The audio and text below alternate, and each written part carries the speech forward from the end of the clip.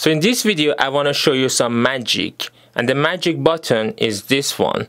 This is a UK keyboard with a UK input, and I want to show you how to get to the vertical line symbol.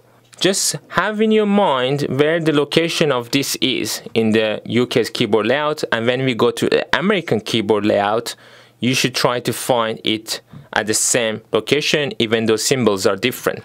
So this is American keyboard layout, and the symbols is all over the place, but this vertical line matches the UK keyboard's layout, and it is above the enter sign.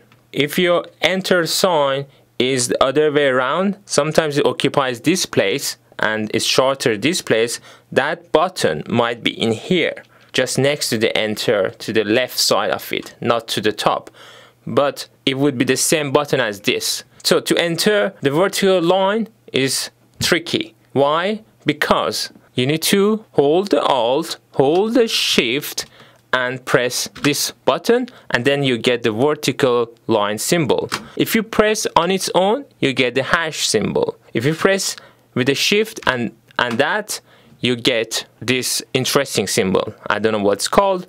And if you just hold the Alt and press, and you get backslash symbol. So just to give you a demonstration, what does Alt actually do with your keyboard buttons? I open a on-screen keyboard, and this is for UK's keyboard, but you will have similar effect on any other keyboard such as US keyboard. If you go to your on-screen keyboard by pressing Windows and typing keyboard, you should be able to open an app called on-screen keyboard.